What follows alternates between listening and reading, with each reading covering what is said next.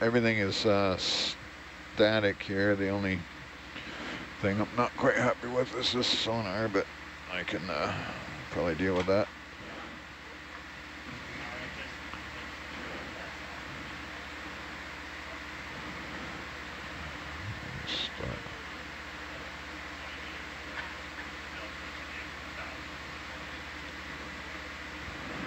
Yeah, the other thing I'm looking at too is your altitude. So you got plenty of,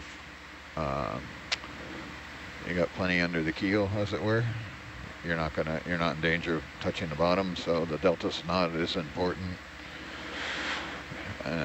It's more about giving me the leash at the moment, so we could actually be on par and it wouldn't be an issue because as long as we have the weight coming underneath and I'm not pulling the tether into Atalanta. There's no one size fits all, by the way. It's going to change situationally, constantly. Rennie, I'm ready for a move, whichever way you want to go. We're stretched out here. I'm 30 meters away. A little bit upslope, I think, and then come down. So just get a little closer to the slope, they'll be able to ascend a little bit. Just kind of directly in front of it. Yeah, so we landed safely and purposefully in what we thought was a flatter, based on the previous dive reports, a silty bottom, safe for the ROVs, especially with new operators. And then we've been moving the ship a couple of moves to a sonar target that represented the steep east wall of this canyon. And we think that to the south, shallower, is where we'll find the columnar formations that were referenced in the previous reports. And so one final ship move here to start. Can you make a 2-0 move at bearing 110?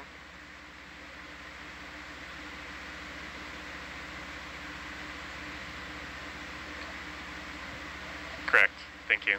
Nav's getting the final, this move in, and then we'll explore up the face of this wall a bit, and then we'll move shallower, trying to, enjoy this, but also find these columnar basalt formations.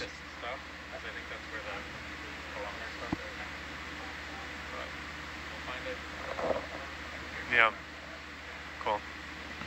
I don't know why I'm not getting a good return on that machine. It's I think I'm okay. frustrating. Yeah. I want contrast up.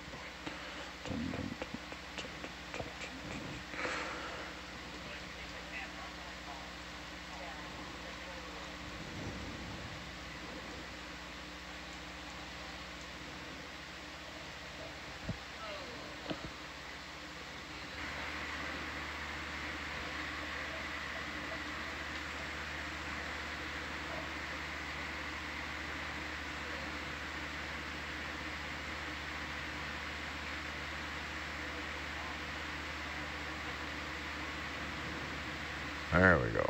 That's better. Contrast down. I don't know why that machine is not saving its settings. It's very frustrating. We're stepping closer to the wall. Closer to the wall? You're crazy. And then interrogate it, and then maybe we'll move south and check out the next section of this wall, kind of until we find columns. Roger that. I was listening right half of my brain on the move. How are you if I step away? I think I'm good. Yeah. So slow pace is all. And Okay. then K2 will be on the 12. Roger. All right, cool. Thank you. Yeah. Johan knows where we're going, where the waypoint is and all that? Yes. Yes, I do. Roger. What is the general range and bearing to the final destination? It is... And just to verify, our current move is 100, right? Correct. Roger.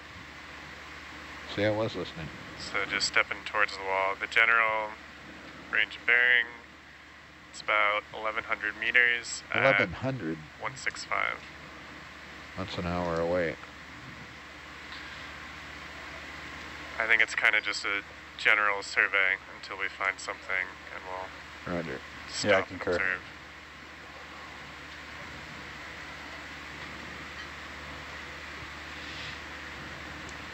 Hey, Bob. Share channel.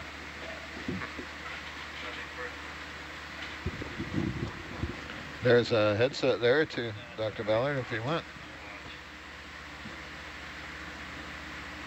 You can start to see those cylinder formations. Jonathan, did you get control of both the cameras there? Yep. You're all good? Yep. Sweet. So on this element, we're going to start doing the photogrammetry image pulls. What is the current status of the ROV and where are we going to be going? The current status of the ROV is we are on the wall and we have a waypoint 1,100 meters away, which is over an hour away. Oh. At like transit speed, and obviously we can't do that on a vertical wall, so I'm not sure what's up there, but we are going to generally start poking our way towards, as I understand it, along this wall. Okay. Are we going to do? Would you prefer going vertical, horizontal? What's ROV's preference here? It's not up to me. Navigator's driving the boat. I'm just kind of following wherever he moves Atalanta. So I think we're gonna cover a bit of ground to try to find the columnar formations before we hunker down, Jonathan, for a big survey. All right. Roger. I'll be patient. I'm going to run some kind of test data until then. Okay. Yeah. I mean, that's good columnar joining on the top, but it's just the wrong orientation, right? It looks blocky. Does anyone know if Norbit is running? No, I can call the data lab. You might as well preempt that if you can, Pete, and do put, as we discussed before. So pick a PC and put the Norbit into it, and then put it up in H11 for me. Copy that. I'll let you work on that. Sorry? I do. Yeah. Roger.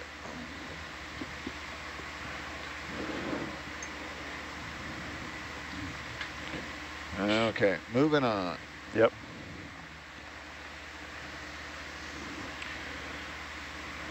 I'm going to come up a bit, and so you can chase me up as we are moving. So the vessel's moving bearing of 100.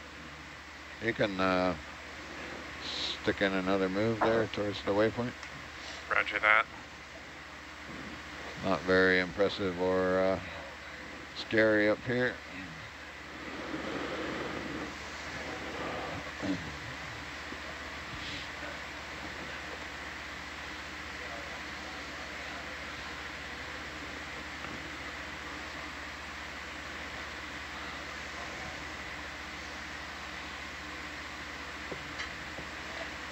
There you go.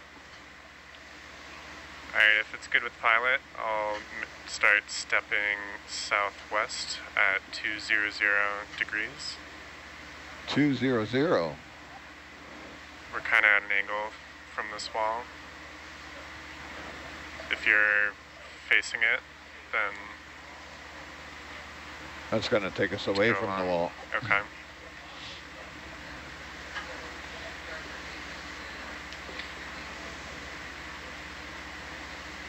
Do you think around 180 would be better?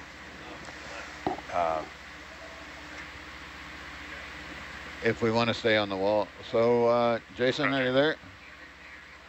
I am. Go To ahead. waypoint 2 will take us off the wall. Do you want to move along the wall in that direction? Or? Yep, that's just a general Roger, roger. heading. We're on our own to explore until we find it. Okay. Thank you, Pete. And thank you, Jason. Yep. Atalanta, or Nav, you guys work it out. So we want to move along the wall to the south. Roger. Roger. And I would say that is You can use Herc's heading to work that out.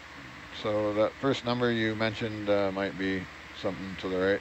So that bearing, we want to move that way. Yes. Sorry, I can't totally multitask here. That's about 210. How about 210? What'd you say in the beginning there? 200. Yeah. Let's try that 200. All right. We'll get Atalanta a little bit closer to the wall. 50 meters at 200. Roger. Bridge, Sorry, this is nav. it's gonna take me a minute to get into the game here. No problem. Can we move 50 meters at 200 bearing? Back with our sea cucumber. Great, thank you. Oh yeah, look at that sea cuke. Another Nymphiastes, or headless chicken monster. Do we know about the fish? Yeah, I think it might be a cutthroat eel. I would have to get closer. Oh, wow. I'm not that good at IDing fish, especially from far away. Did but you I think say it get might be a closer? cutthroat. Oh, we don't have to, no, but I think to ID, yeah. The cutthroat eel is displaying that typical behavior. Opening its mouth. And Yeah, where they get irritated. You're too close to me. Yeah, it might shake its head at us, tell us to go away. Pretty cool. And then I think that is a bamboo coral, but I can't tell from here. But yeah, it might be a bamboo. Taylor, and you're starting to sound like a scientist. You can't tell. Get closer. You've been hanging around Steve too long. Yeah, I'm gonna be asking for too many zooms. Yeah.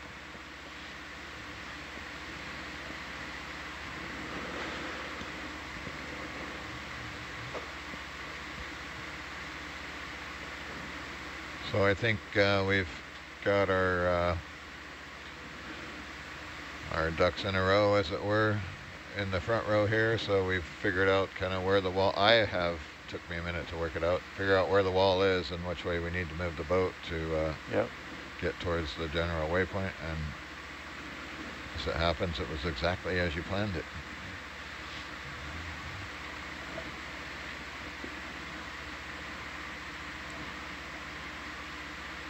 Ship is starting to track the move. Roger. We can make the vessel speed 0.3 if he's not already. I see 0.15 on my, what do you plug in there? He plugged in 0.3. Awesome. 10 meters a minute. Tether's looking perfect. Y'all can do the math. We have 1,100 meters to go and we're going there at 10 meters a minute, which gives Hercules plenty of time to stop and smell the flowers. All right. That's our typical kind of transit speed through any kind of technical terrain, which I believe column their wall of basalt qualifies as. So you see now where I am. So what's happening now, Juan, is I am south of Atalanta, and I'm struggling to stay perpendicular to the wall because our tether's tight. So because the tether's coming out of the back of Hercules, if I let go of the sticks, it wants to come around and put its six looking at Atalanta. And also you'll see your thrusters start to wind up as I do that, so that typically means I'm getting impatient and getting too far ahead, or at this depth we've just started the vessel move and it hasn't really started moving a lot yet. But that's an example of a tight tether.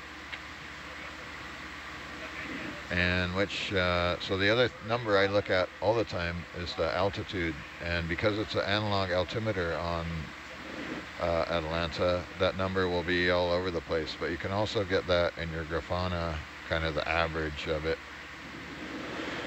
And it will get more, it will be more erratic in weather as Atalanta's pitching up and down, but right now it's pretty calm, so it's, you know, not too noisy. but it wouldn't hurt if you came down 5 This meters. is If you came down 5 meters, that will give me a bit more leash to come around here and square up on some of the flora and fauna that or geology and biology that we're seeing here.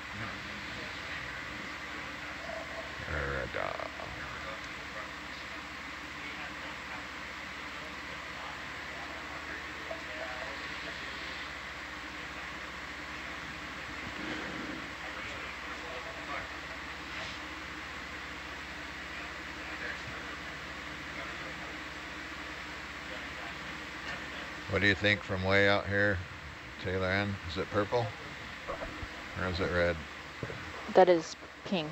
Pink. Okay. I was hoping for purple, but it's either, yeah, I think it's a hemicralium. It looks more fragile than a bubblegum coral would be, a little more fine. So I think that's a hemicralium. You want to push in on it real quick there, Pete? Sure, and I'll try to focus at the same time. Yeah, we appreciate that. Yeah, so that's a hemicralium with a ophiuroid. I'm good, mate. Or a brittle star. Stand by. It's a typical association we see with these species. No, I'm good. I had a huge breakfast, so yeah, I'm good. I'm good for the duration here. Once again, stick huggy. Taylor Ann, they have a mutualistic relationship, those two? Good. Thanks for offering that. Yeah, so I don't think it's parasitic. The ophiuroid is able to be higher up in the water column. Okay, you can due go to the Thanks. the coral fan being kind of hanging off that ledge, so it's a beneficial for at least the ophiuroid. Nice. I'm not too sure about the coral. I don't think there's any benefit for it, but. Sorry about that. I had a customer right in the middle of Zoom.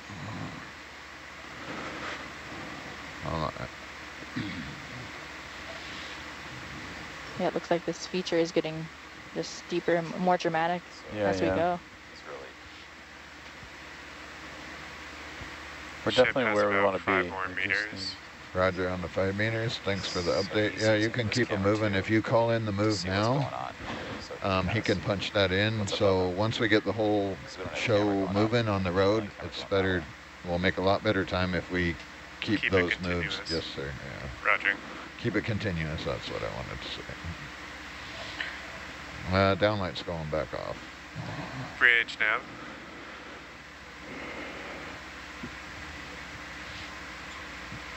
Can you continue that move another 50 meters at 200, 200 bearing? Roger, thank you. That's a, for both of you on my left and my right, that's a good view for me in Atalanta. So that allows me to see the tether. We know that's behaving. And I can also see I get the bird's eye view or the God's eye view of the bathymetry above and below and to the right and left of Hercules. So in this case, importantly, to the right. And another thing to keep an eye on, we are getting a little closer. We're right at that 20-meter limit on the Atalanta sonar. And as you can see, there's a kind of a bulge coming. So you kind of want to look out on that. And so if you see the cliff face bulging out or in, we'll adjust our bearing with the vessel a little bit to maintain that 20-meter offset from the cliff. And you can adjust that bearing anytime you want. You don't have to wait for a move to complete. Roger. Would you like me to call in a 5 or 10 degree bearing change? What we'll do to try and avoid that is we'll have, I'll have Atalanta come up. So if you come up, you can probably come up 5 meters to start. And typically the cliff is not going to be totally sheer. It's going to go away from us a bit. So coming up might get us back in the box. Great. Yeah. Looks like Herc might be looking at this bulge. Yeah. that we're seeing right now. So basically we can come up over the bulge with Atalanta, hopefully, and Herc can just continue on. Great. Or Herc can also come up and...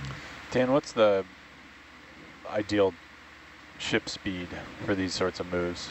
0.3 knot is kind of our typical ideal speed. You can come up another 5 there, please. And that's because of you're so close to the obstacle? No, there's lots of reasons for that. Two of the primary reasons are if we go any faster, we get more of an excessive layback with Atalanta.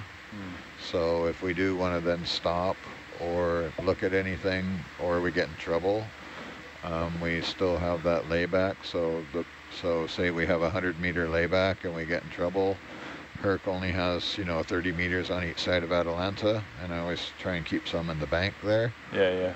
So that means Atalanta will, if the ship stops or ship takes off or whatever, that means at some point it will drag Hercules, won't have control of it.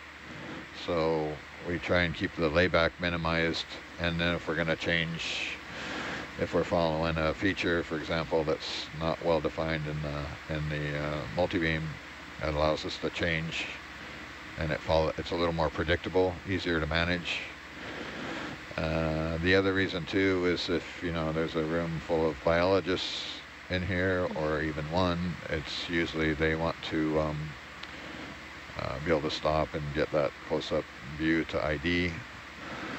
So if you do the math, we're moving at 10 meters a minute roughly, and we have an effective, so if I'm 20 meters in front of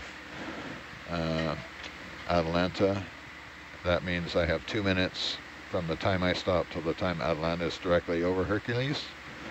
And then I have another 2 minutes by time Atalanta's 20 meters in front of Hercules. And we typically, if we want to keep moving, we can get under, but if we get on the other side, then we have to make up all that time, and then sure enough, we're going to see this once-in-a-lifetime opportunity. We have to stop and look at this, and we can't because Atalanta continues to move on, and we have to move. So it just gives us a lot more, it's easier to manage and gives us a lot more control of the two-body system. Thanks. Sometimes our zooms are, quite quick. Depending on the scientist, they get the ID, boom, they're happy, we move on. Sometimes that 2 minutes is, we take the full 2 minutes as we, talk about it, or they discuss what it might be, or if we're talking to our audience at home, they, may have some questions, and that takes some time for that to go back and forth. So, and then also some poor person, and Jonathan can have some experience here. Somebody is going to have to watch, somebody will watch all of this video many times over. For example, Steve, one of our very good coral specialists, he's watched hours and hours and hours of ROV video. So if we're moving at that speed, that allows them to identify what they're seeing and do video annotation. So they're counting them, and they're putting, for example, that sponge goes into this bucket for, I saw this sponge on this kind of rock at this depth. Is if I move past, if I'm going too fast like this, then they can't do that for the sponge, the other 4 or 5 animals that they're seeing, especially when it starts to get densely populated. And they're doing all that. It's starting to get, smarter, where they're getting software and nowadays the AI to do that. But for the most part, they're still doing that manually. So they have to pause the video. Dan, can we drop down just a little bit and see underneath this little overhang? Sure. Thanks. It's not like me to go by an overhang without looking underneath. Seeing some different corals here and sponges. Dan, I'm going to do a quick DVL reset. Roger. Okay. Yeah, I'm typically no green lights here, so Great. all my autos are off.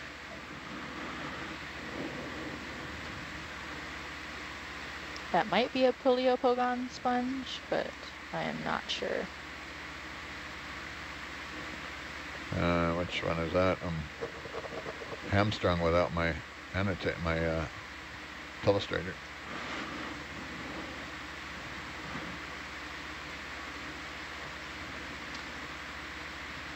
Well, there's a sweet spot there where we can get the lights underneath the ledge, but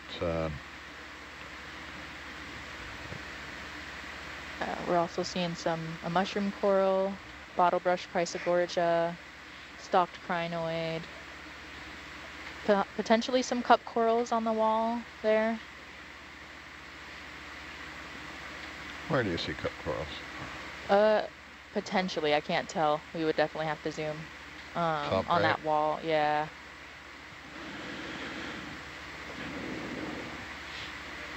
But,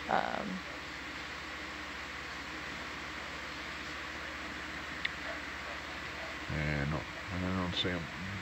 Dan, are you good to keep this move going along the wall? Give me a second. I need to make some tracks. So I'm to the north of Atalanta there. I'm gonna light the afterburners here, and while I was talking about it, we got 10 meters behind Atalanta. All right.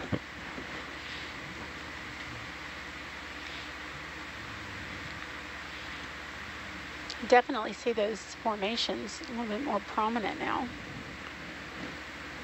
yeah, we're definitely seeing some more angular shapes. Mm-hmm.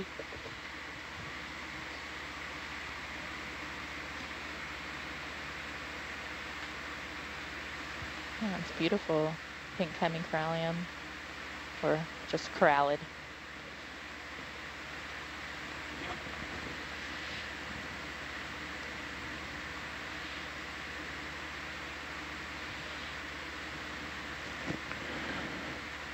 Okay, yeah, you can, what were we doing? 2, 1, it looks like it's going away from us a bit there.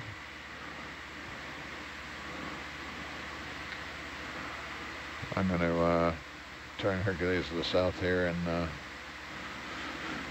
Oh, wow. see what we got.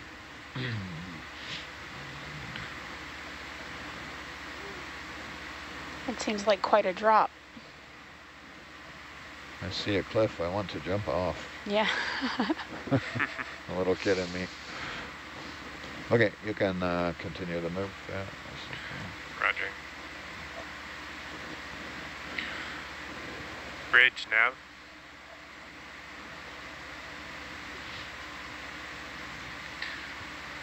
Can we do another 50-meter step at bearing 200?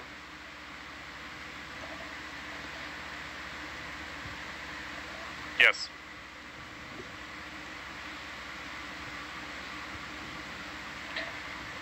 So these columnar basalts are formed as the lava cools. What's the change you would like to make? He's good to change his heading to whatever. Sorry, repeat. Does that sound okay with you pilots? Yep. Roger, that sounds great. Of course. You can come down 5.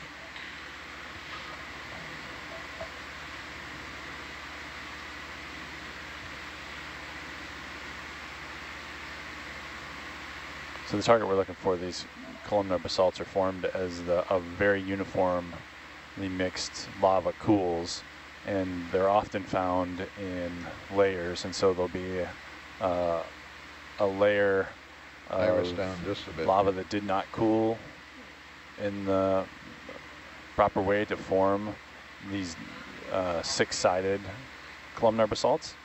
And so I think our kind of vertical transect stand up and down might help find that sweet spot with the layer that we're looking for too. It's so interesting to see the jagged and rigid ones and then to have something that's totally flat, just like the one that we're looking the top at.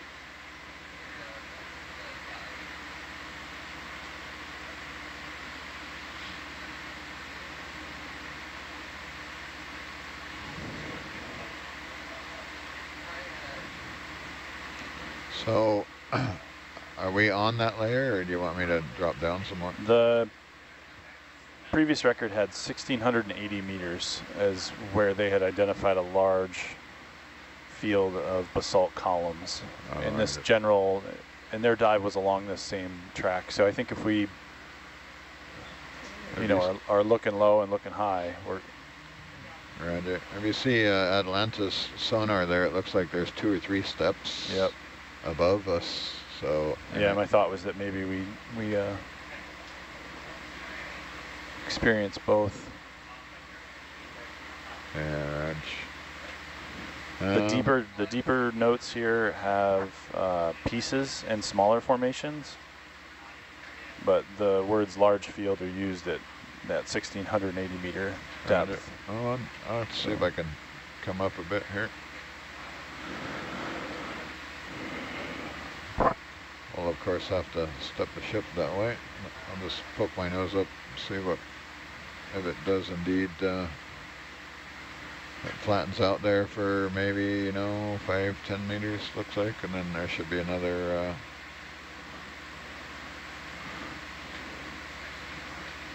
let's see if you want to come up 5 places. Let's use Atalanta to get a kind of an idea of what's out there behind us, and some so close I can't see anything. So those are the kind of steps you're seeing in the sonar there, and in theory there's one above us here as well.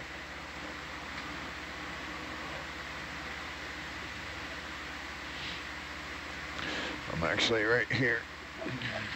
Yeah. But the Dopplers, there's no beams, because just so you know. The cliff, yeah. Yeah. So. Would you like to use USBL tracking for now? No, I'm good. Okay. Just letting you know, so you know. Let's move 20 meters northeast. 20 meters east, sorry. I have to do that northeast, southwest thing every time. Roger. We'll just run out and look at that other sonar target out there. I don't quite have the leash to get there. Okay. The ship is still finishing its rotation. And then yeah, roger. You can call it in. So. Roger. Bridge nav. I'll find something to look at while we're waiting.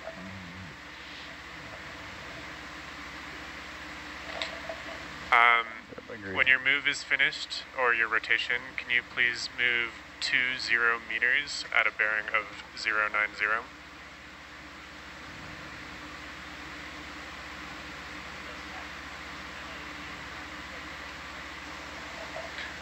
Please repeat.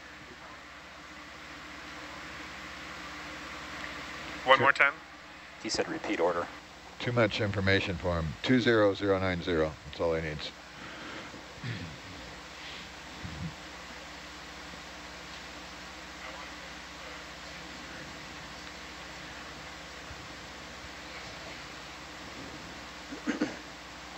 So here you can see a stalked crinoid here, this red organism in the center of the Herc screen.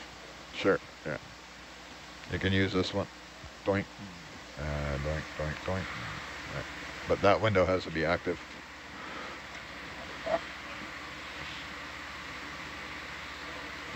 So because of the language... nav. Apologies. Can you make that move at a bearing of 090? What's that? Thank you. Just click the window anyway. Yeah, should be going. It's that one up there, mate. Here, I'll do it. Let me.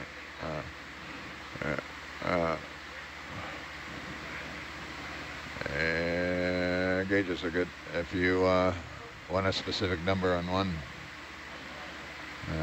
the res is about 3 psi, and the main's probably also 3. We'll call it 3, close to 3.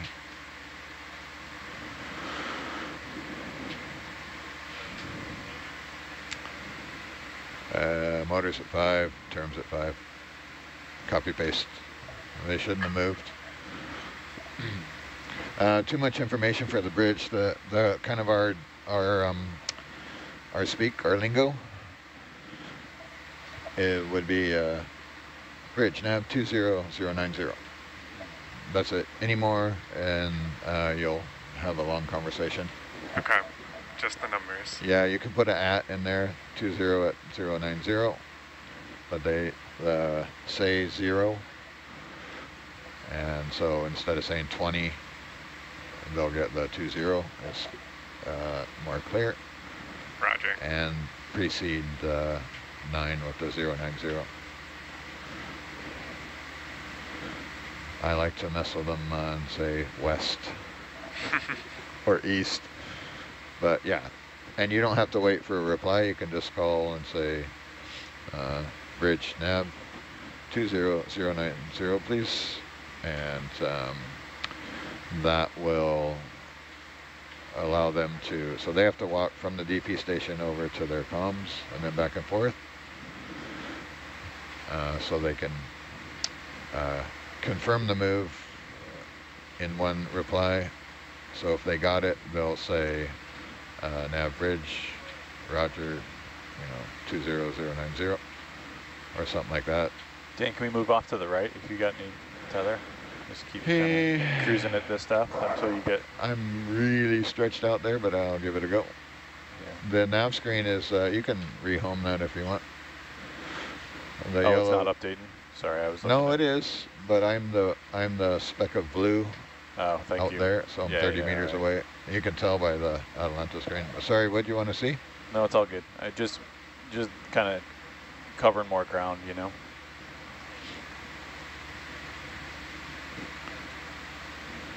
Did anyone see that, if that looked like a Bathypathes coral? To the left? Yeah. We don't have to like stop if it interferes with our goal, but. Sorry, we're waiting on the ship. Yeah, I think that might be a Bathypathes. I think it might be.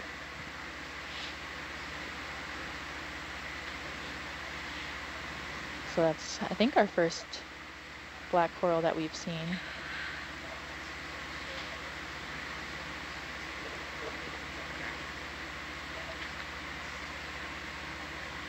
Well, that's a more accurate representation, Jason, of where we are. Okay, so stretched out 30 meters directly to the east of Atalanta, and we're trying to go up the cliff. So you see the hard red return there at 40 meters away. Yep.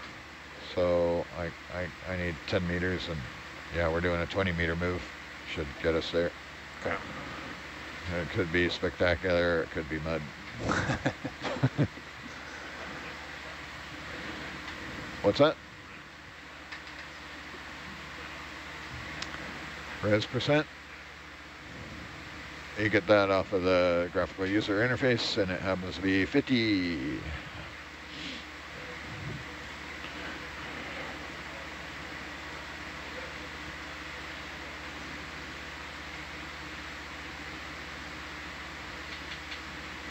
And if we put Atalanta over like the middle of the steps here, then I can run up and down a little bit more and cover some serious ground.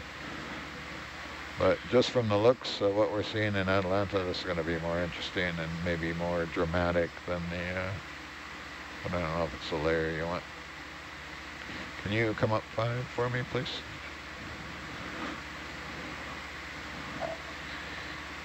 Ship move is complete. Roger.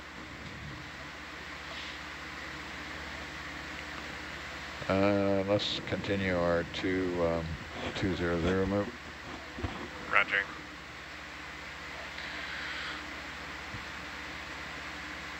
Let's do one to the south. Just do 50 south. Out. 180? Yes. Roger. Sorry, 50180. Roger. Bridge nav. 50 meters at 180, please.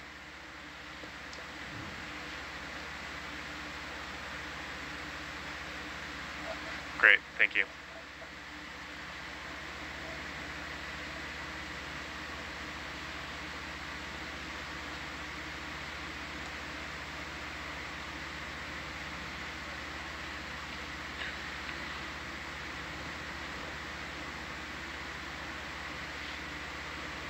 So hopefully it will swing to about here. And it'll give me a little more leash. I'm still tight.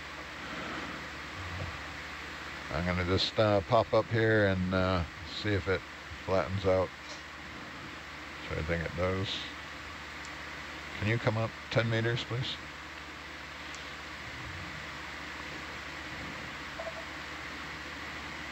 Yeah, looks like it does. All right.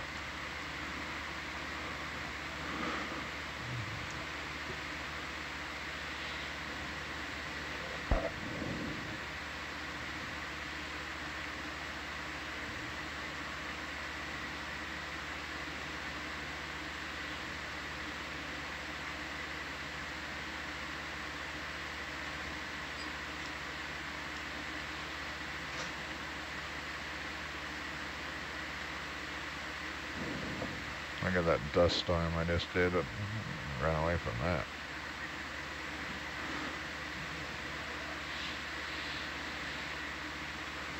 That dust storm will be there for 2 years. Mm.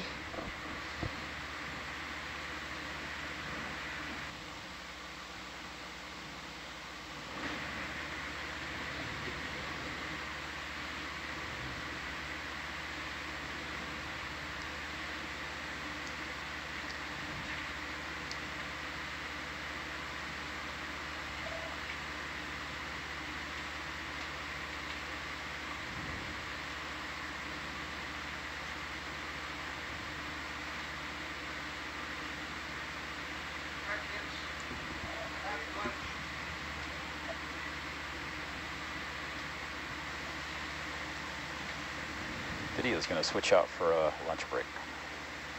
Roger. Hey, for our watch section, before you peel off for lunch, good job. Good job. Johan, good work on nav. Really good work. Devin?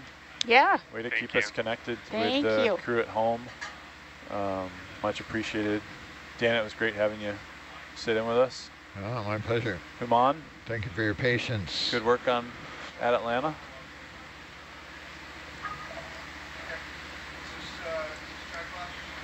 There we go. Definitely see those formations Yeah, right standing there. out now. Good Does eyes. that qualify? I think so. Yeah, that's the general shape. Let's see if we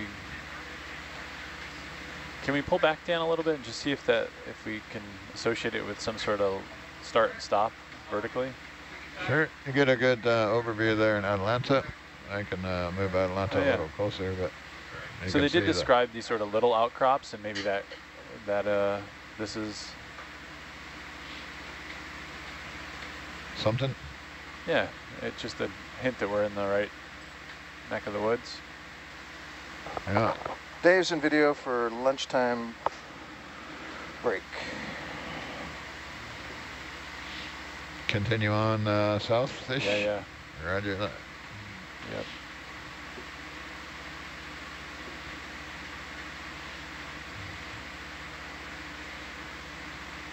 Anyone have an estimate of what they think the dimensions of one of those would be? One of those columns? Dan's got the calibrated eyeball with no laser. We're Yeah, you can get a idea if you look in Atlanta. I would say maybe 1 meter, 1 to 2 meters. yeah.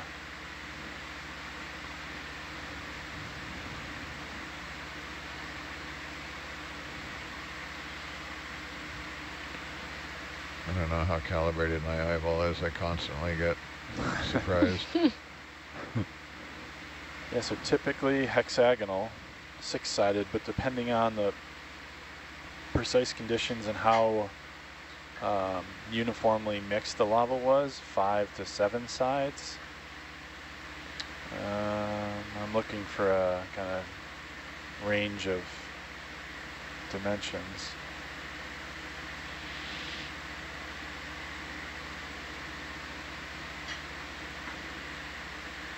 So 1.1 meters in diameter, but up to 18 meters long. I'm seeing.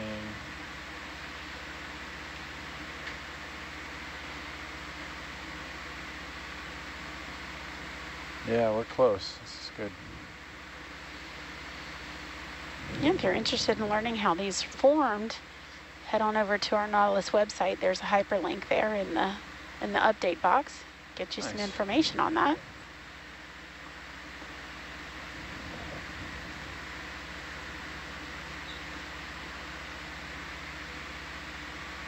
I'm interested in how they were formed. I have no clue. It was a volcano? Yeah, so it's lava cooling, and it looks like they cool uniformly. And so with a center point, these faces at 120 degrees cool and shrink. And it's like the Dr. Bell mentioned last night, like you see sometimes this uniform pattern of cracking on the mud, Right. But very, very similar as the lava cools. And then there's some that aren't in a vertical orientation. They're good for another canted move, off to one side or other, and they're looks like it's 200. let's step a little closer. Let's try a 20 meters 135. Roger. to a more irregular cooling. So bridge nav 20 meters at 135, please.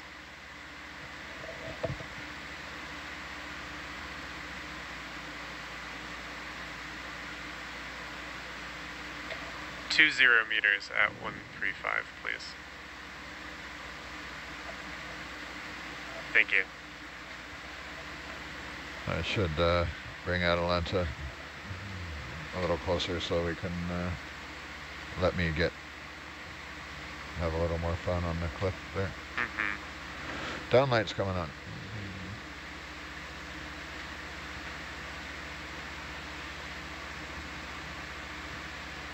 These guys are really cool. They get huge. Bamboo coral. It's a very general term there.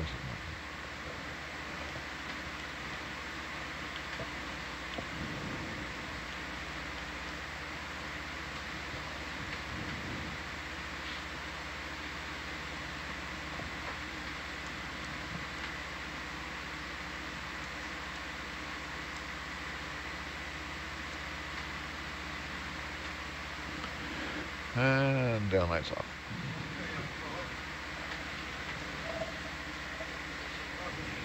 thanks, sir.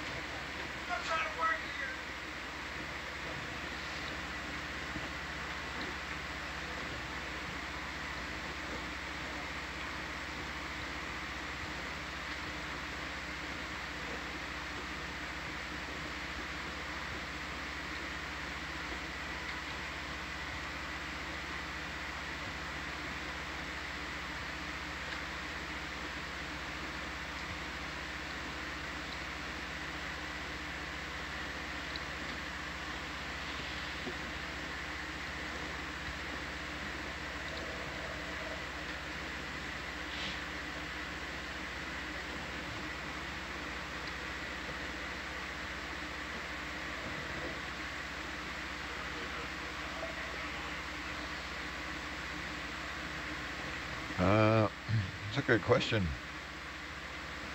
Yeah, going on Mini Zeus focus action there, Dave.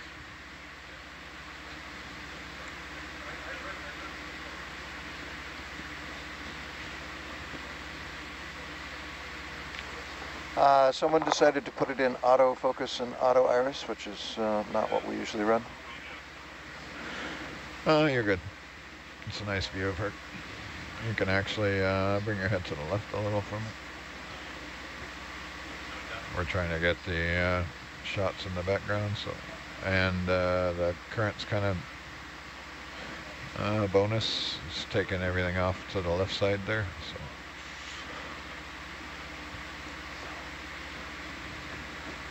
I'm gonna run away here in a second.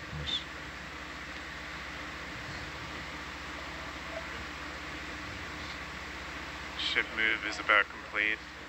Roger that. And it's still catching up. I think south again. What do you think? Yeah, that sounds good. Sure. I like the closer now, and Atalanta can, you know, be on the top of the... up the step, so... Yeah. If you actually, why don't you come up 5 and see what happens. Let's just peek over the top. So I'm going to use your sonar to look over the top of the feature here and see if there's another one up above it. Do you want to hold off on that step? No, you can keep going. Roger. Bridge nav 50 meters at 180, please.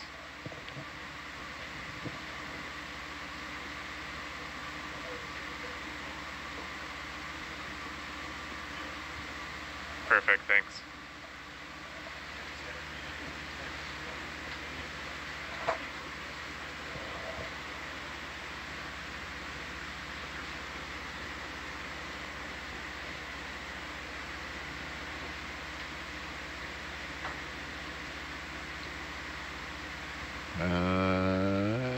Yeah, so see now you've come up above the feature, and Atalanta can now see out 100 meters away, and there's nothing out there but flat. So we're at the top of those series of steps,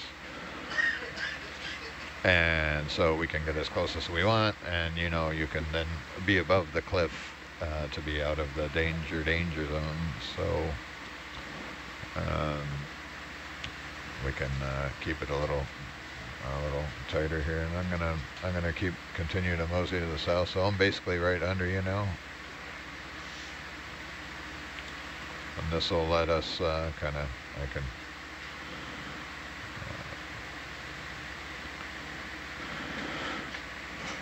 if we're just off the cliff, I can run up and down and left and right a little easier.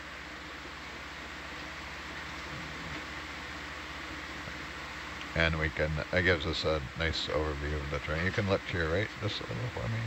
I'm gonna slide to the south of you.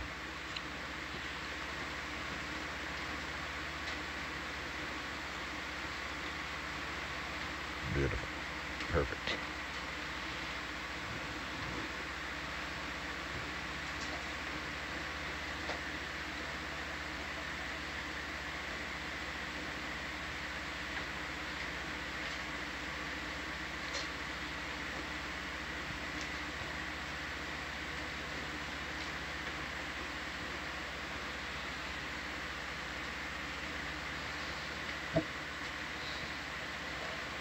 I have a great question about the formation of these rocks and why they ended up in a cubed shape.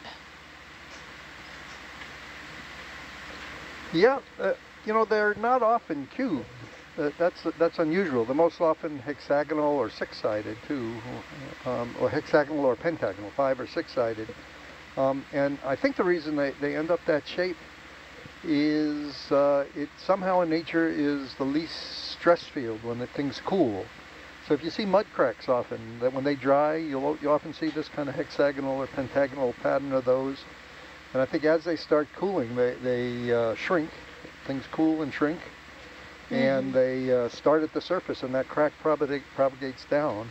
Right. And somehow this columnar, this hexagonal or pentagonal orientation is the way to relieve the stress the most from those cracks.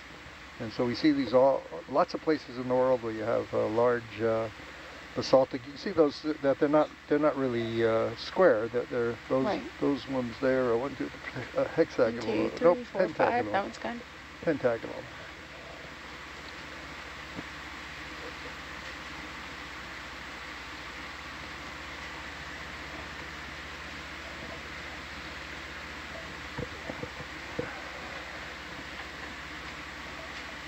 So Dan, you know that the primary sighting of them from the previous dive was about 1,680 meters.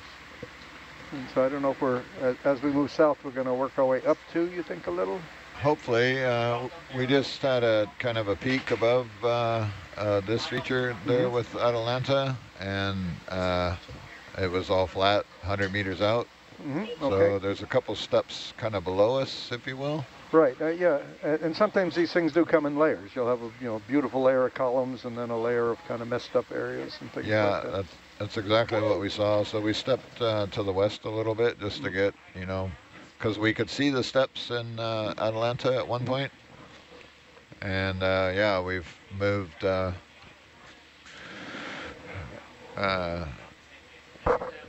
close to what is the top step for us now, knowing that the ideal target depth is in the 1,600 meter, 100 meters above us, basically. So I was hoping to see another step in Atalanta, but have not as of yet. But it looks like, yeah, it's coming up a little as we go to the south here. Okay, we're at 1788 now, is that? Yeah, something like that.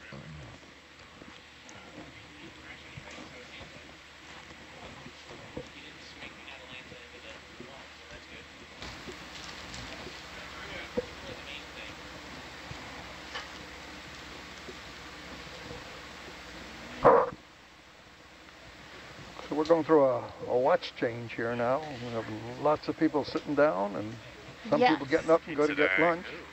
Yes, and I want to thank everybody for participating and following along with us. My name is Devin, and I'm going to sign off for my shift. Ali is on her way to join it, and special guest Slomo will be here. Just as a reminder, you are always welcome to go over to Nautilus Live, check things out, keep us on your favorites tab, keep up with us, what's going on, and I will see you on my next shift, 8 to 12 tonight.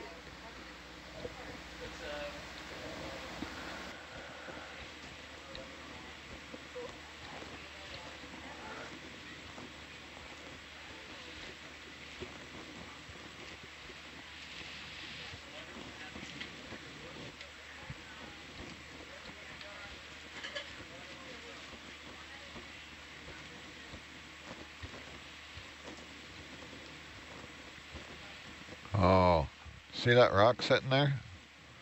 Yeah. That rock is saying, pick me up. Yeah.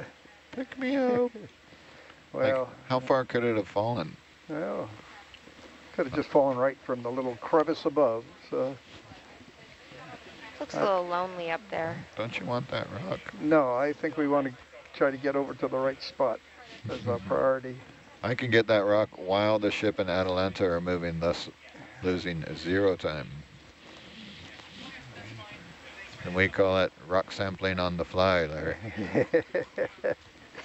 Sounds like somebody just needs a challenge over there. That's how we roll. I know. I'm not gonna rise to that challenge. We can't stop the ship for just to pick up a rock. We gotta keep moving. We got places to go, things to see. How high do you estimate from the sediment we see there to the top of the column there? What do you think that height is? Currently, Hercules is pinging that sediment at 8 meters. 8 meters, okay. Yeah, and I'm probably pretty close to the top of it here. Yeah. So I am, of course, looking down. So if I look up with Herc's camera. So we're looking about 30 feet, 25, 30 feet, something like that, before we get to this plateau. There you are, right there. There's the top of Herc. So, yeah, that's, call it 10 meters plus Herc's 2 meters. Yeah. So 12 meters. Yeah, so they're still pretty impressive.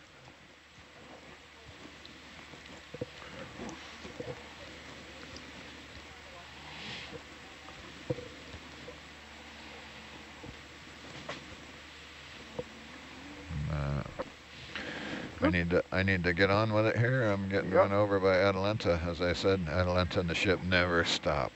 Keep moving south if you want, Chris.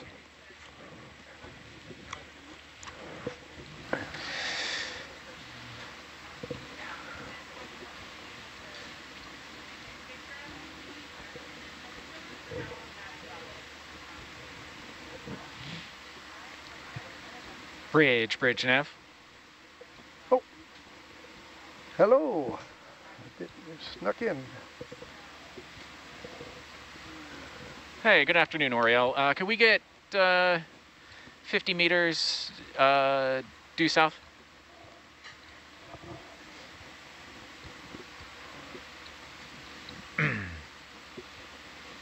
And we've looked up enough to know what's above us. Yeah, we can. If you want to come up 5 on Atlanta real quick, and we'll just take another sonar sweep up there.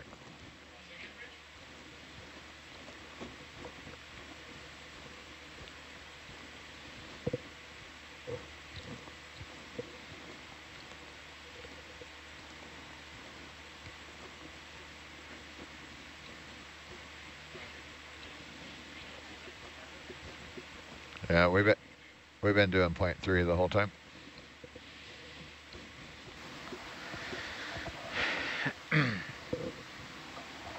Point 0.3 our normal 10 meters a minute. 1,000 meters to go.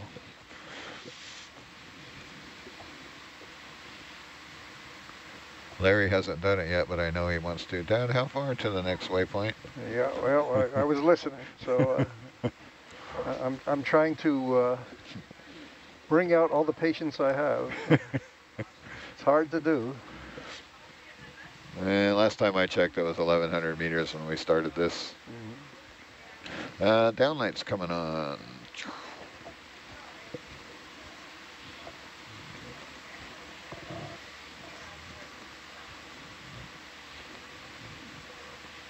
Okay, Taylor, you gotta tell us what it is. Yeah, that is a bamboo coral there with a purple fly trap anemone. Whoa.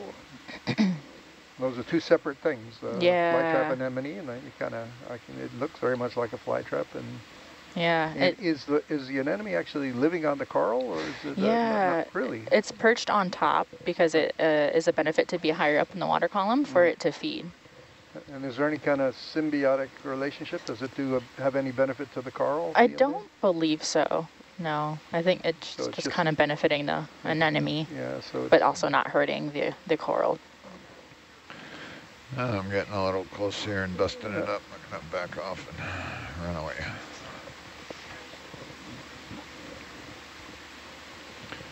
So we picked Atalanta up 10 meters just to look above the cliff, and yeah, I don't see anything except that current feature we're following to the south, and it looks like it hooks around a little bit, so we may have to adjust our course more 200-ish on the next move there, Chris. 200-ish? Well, you see Atalanta's sonar, it's kind of curving off to the right. Okay, so yeah, you want to start right.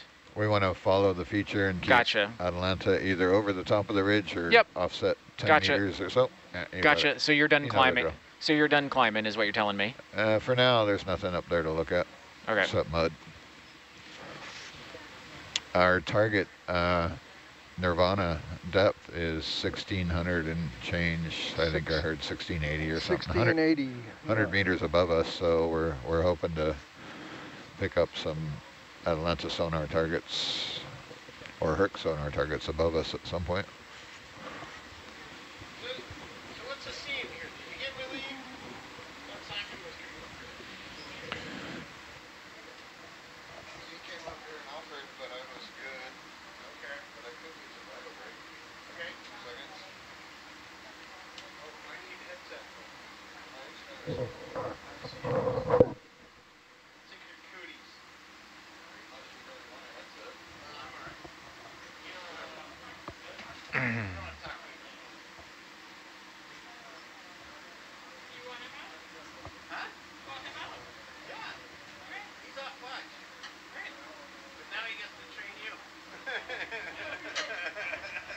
Are you in autos? Okay.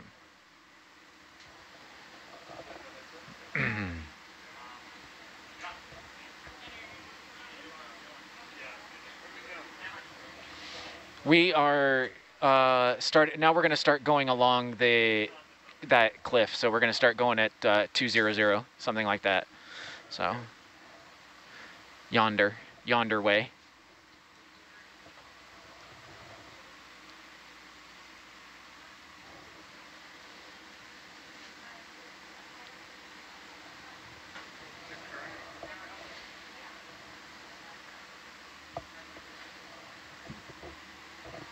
finding columnar basalt yet? No, no columnars.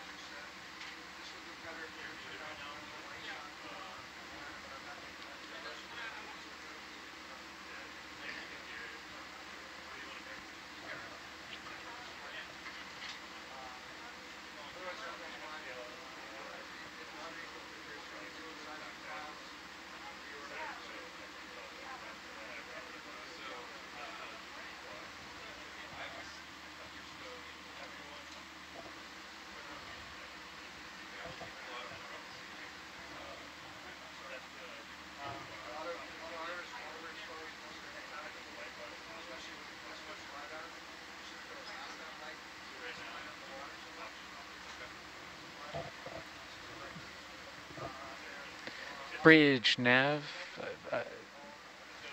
30 meters, 200.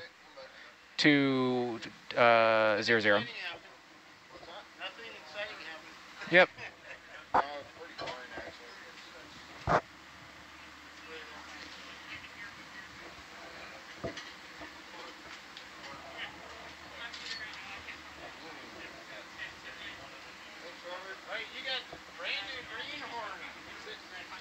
Okay, we're still going through a frenzy of watch change here, letting people settle in. And as soon as those folks going to get lunch get out, we'll take a round and have some introductions and some explanations of what's going on here.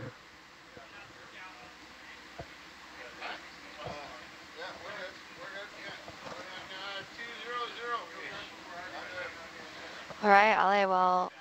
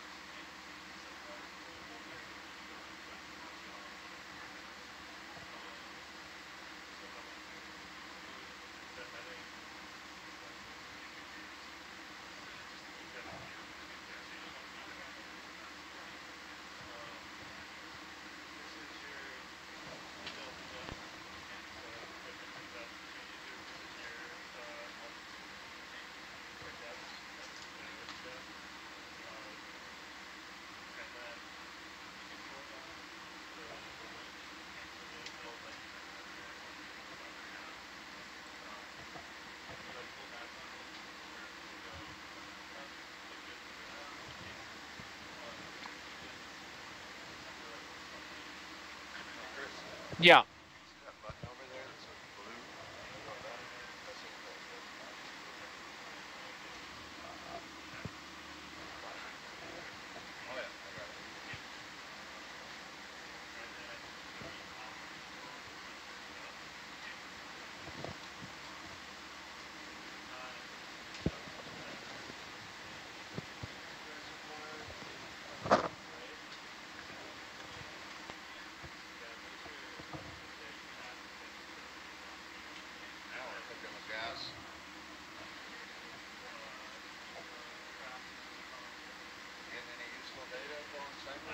Yeah.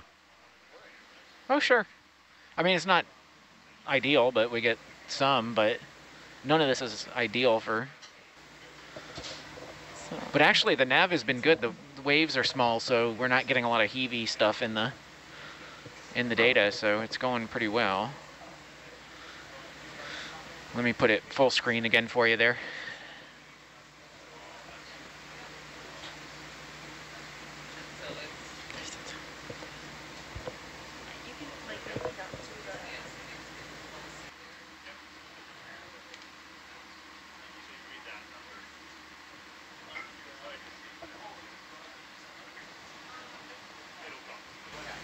Hi guys, this is Ale, and we are starting off with our 12 to 4 watch. What we're currently doing right now is we are looking for columnar basalt.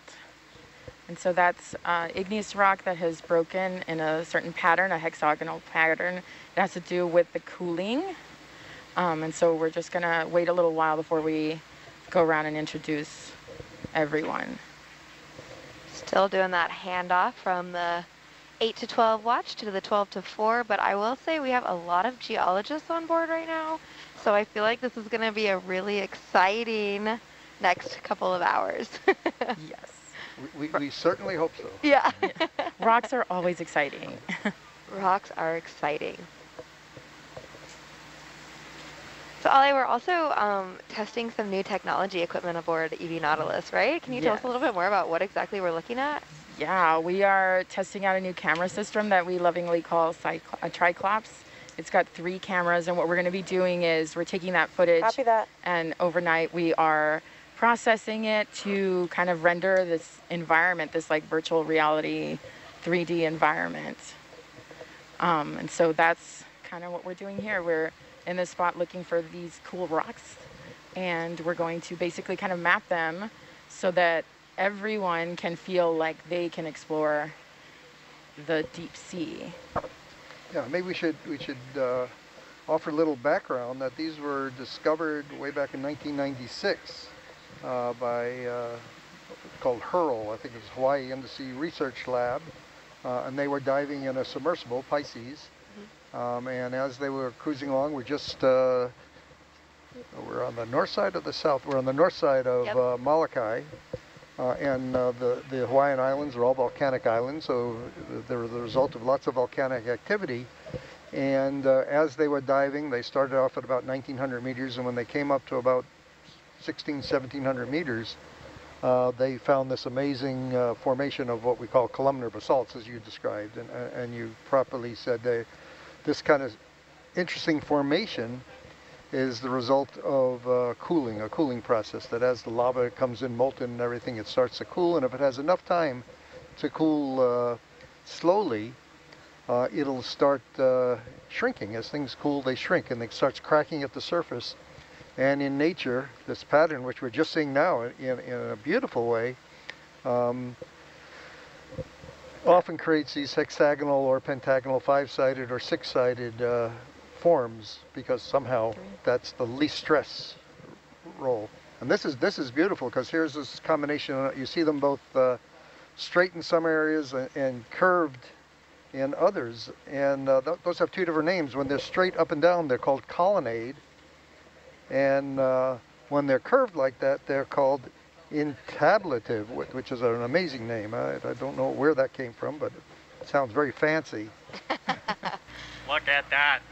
Wow, that is incredible, isn't it? What a wild seascape.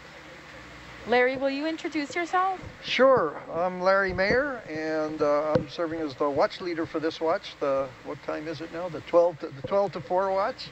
And I come from the University of New Hampshire, where I direct something called the Center for Coastal and Ocean Mapping.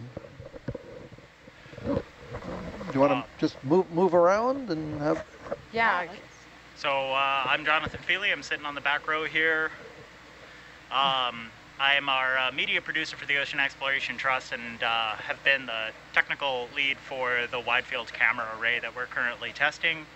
3 beautiful cameras on the front of ROV Hercules, and for this dive, we have our configuration is for photogrammetry of these incredible features.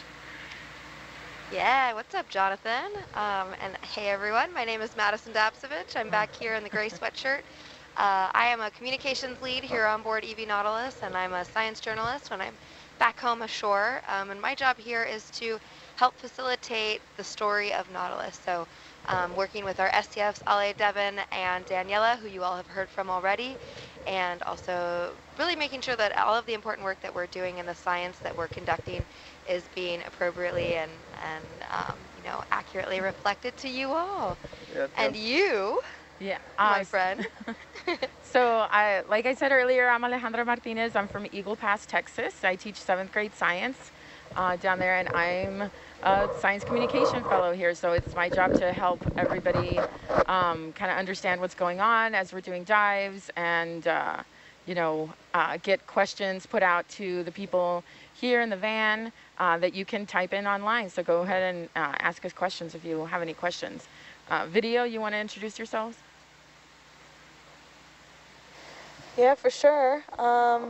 Hello. My name is Manel Marangi. I am the video engineering intern, and I'll be on the 12 p.m. to 4 p.m. watch. I work at a Maryland Sea Grant out in Maryland, believe it or not. And I'll... Gotcha. Give me one moment. Rye, you want to introduce yourself? How's that? Is Ryan SPL? Maybe. Why don't we come back to Taylor here? Yeah, I think they might be doing some training up there. They're concentrating. We don't want to interrupt that level of concentration. So Taylor Ann, why don't you? Yeah, hi everyone, I'm Taylor Ann. I'm sitting in the data logger seat. You probably can't see me on the live stream. I have a lot of computer screens over here, but I am a data logger. I am taking all observations of what we are seeing here on this dive, and also notating all of the setting changes and lighting changes that we're using for Triclops, so that we can keep a good record of what works the best when we're trying to create these models and 3D models. So yeah, I've been working with OET as a contractor since 2019. And I really enjoy being out here. This is going to be a great expedition. So welcome, watch team. This is our first watch together. Yeah, this is. It's very exciting. And look at, what can we ask for more? We finally found what we were looking imagery for. than what we're seeing out in front of us. This really is something. Very spectacular. People may have heard of these kinds of columnar basalts. There's a very famous one called the Giant's Causeway in Northern Ireland. And if anybody ever watched Close Encounters, there was the Devil's Tower, that thing that they were all drawn to. That's a columnar basalt, much like this. There's another one in Scotland that's Finn something. I forgot exactly what it's called, but there's a great story that has to do with, it's a legend about Irish giants and how these things were caused. And there was a Irish giant called Finn McCool. And he really didn't like the Scottish counterpart, whose name was Finn Gall. And so what the legend says is that he, one by one, implanted these columns to create a causeway that would go from Ireland all the way to Scotland, because his opponent was, Finn Gall was Scottish. And he, one by one, built these and established this big causeway, and got tired just as he finished and walked all the way back and took a nap. As we all do. And Finn Gall, the Scottish giant, he saw this causeway, and he said, I'll go use this to get to Finn McCool, and he walked all the way over there, and when he got there, Finn McCool was sleeping, but his wife, seeing Finn Gall come to attack him, said, oh no, that's not Finn McCool, that's our baby. Asleep. Yeah. And Finn Gall, seeing this baby that was so large, his size as a giant, said, if that's the baby, the dad must be, so I'll never be able to beat him in a battle. And so Finn Gall walked all the way back, but destroying the causeway as he walked back to Scotland, leaving only the Giant's Causeway in Ireland, and the other big outcrop that's now called Finn something or other, I'll have to remember what that name is in a minute, which is right on the water in Scotland. So we have there's outcrops in Ireland, and one in Northern Ireland and one in Scotland, and according to legend they were once connected as a giant causeway.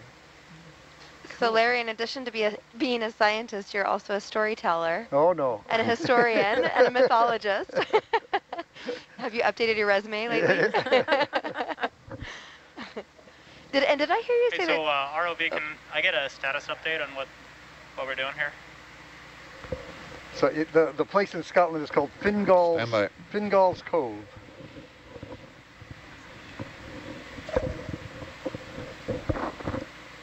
So we've come up, obviously, off the bottom.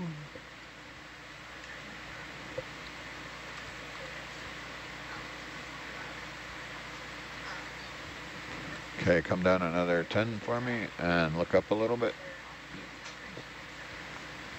So here we can see these same sort of columnar basalts, but now partially buried with sediment. So we're probably at the base then. I'm sorry, Maddie. A bit more.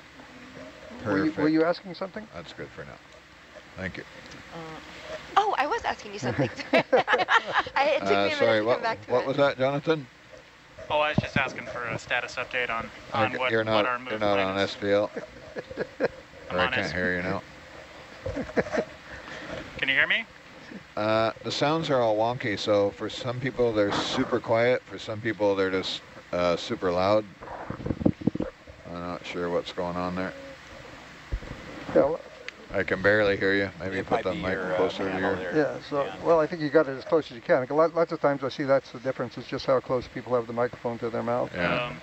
We always do this at watch change, so one of the things we often do at introductions is give a video opportunity to set the sound levels, because everybody's different. Some people are loud, some people are quiet.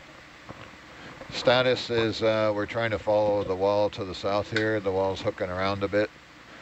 And we've just gone through watch change, which is get everyone on the same page again. Roger. Okay, that beautiful coral is the same thing. What How's is it? my level? Is my level Yeah, sound a so little that's bit an better there? I4 type I bamboo can still coral. barely hear you. They're still doing Hey, a lot Dave, of genetic work on, could I on get these. some assistance back here on my levels?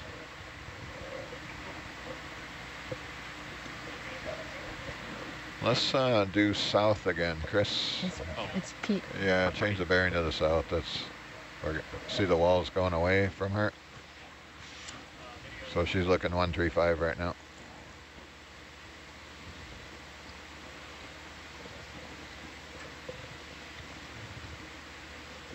If you don't count the built-in 20 to 30 degree offset.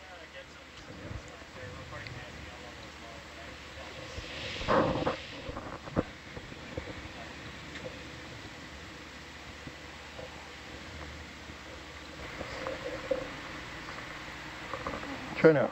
Nope. Try now. Yes. Did that help? I have no idea. It's just blast. Ask him if to help. Hello.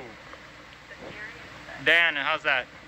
That's better. I can hear you in the back of the room more than I can hear you on... Yeah, I know. You want to look to your left just a little for me? A couple clicks to the -10. So it looks like the wall is kind of, fizzled out here.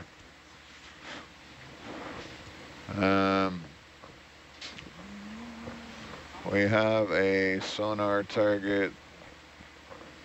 I see something. Yeah, that's off. Atalanta's now looking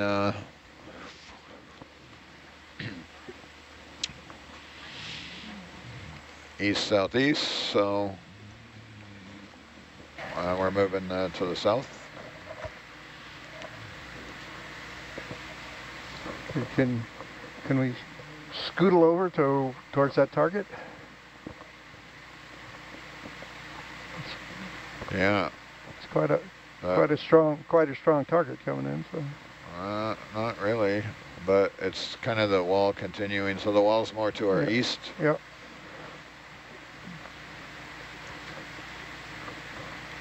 Yeah, let's do that, Chris. Let's move 20 meters or 30 meters east.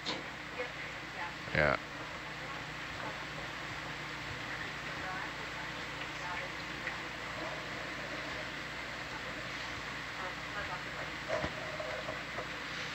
You can bring your head to the east for us.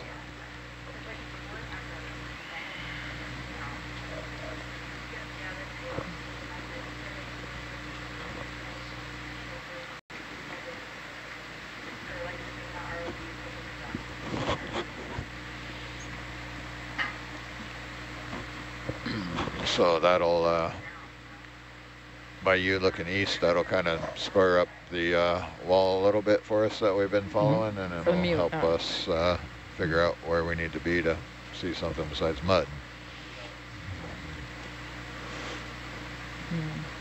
At least it'll help me figure that out. Chris probably already has it worked out.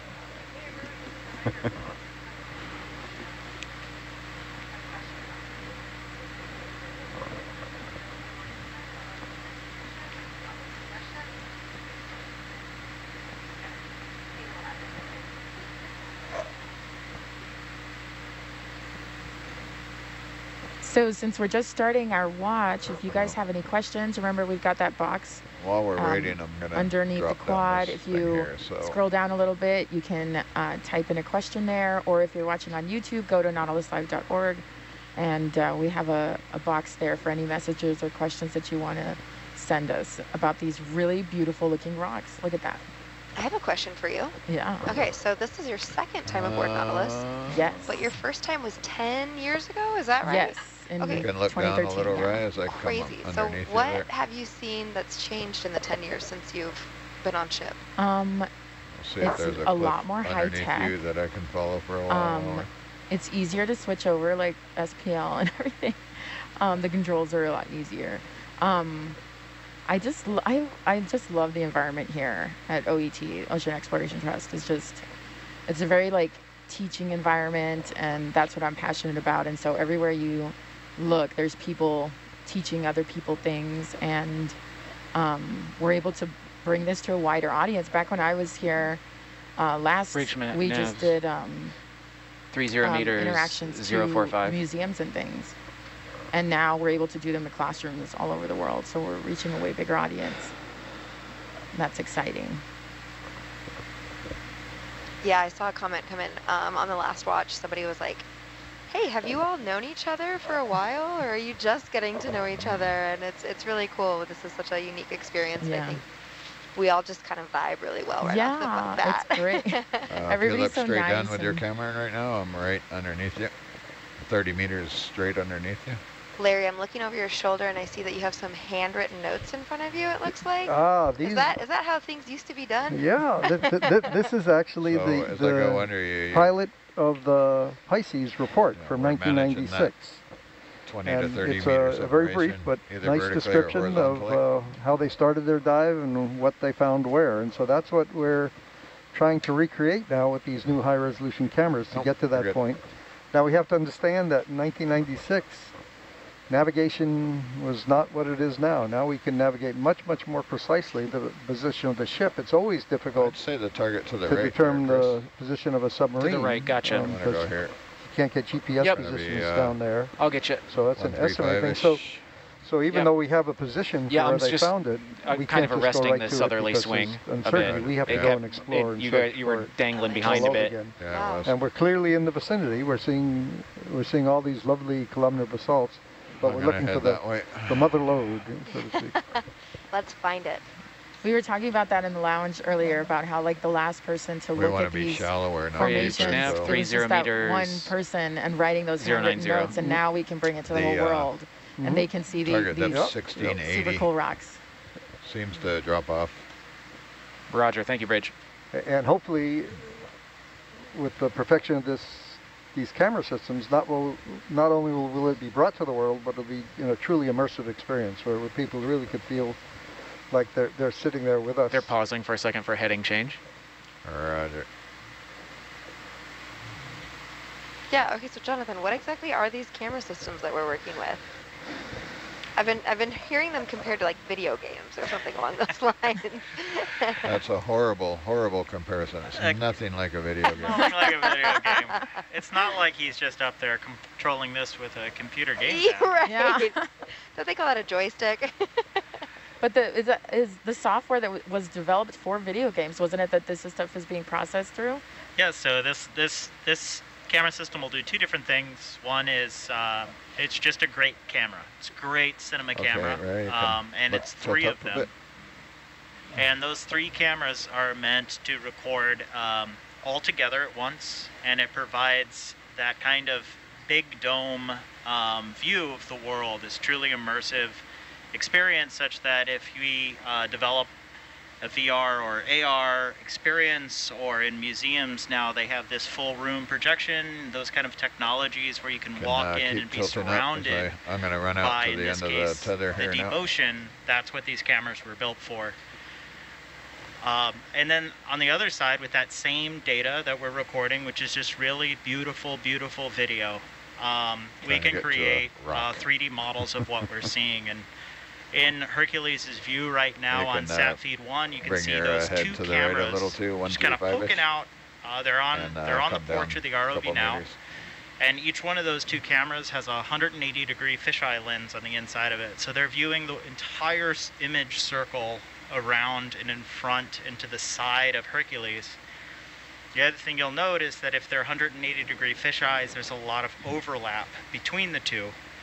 So as we approach a rock like we're currently doing, we're able to record not just what's in front of us, but as we pass over the rock, I'm peeking to what's on the right of the rock and what's on the left of the rock. So in a single pass, I can get a lot of data about the 3D geometry of that we then run through a computer program that was developed for the video gaming industry to create 3D models of real objects, and it can do it in near real time. It processes these kind of files extremely fast, and that's ultimately what we hope to achieve with these data, is to show and apply these video game tools to what we're doing right now, to create immersive experiences where we absolutely could create a flyable Hercules that you can fly through the very images that we're seeing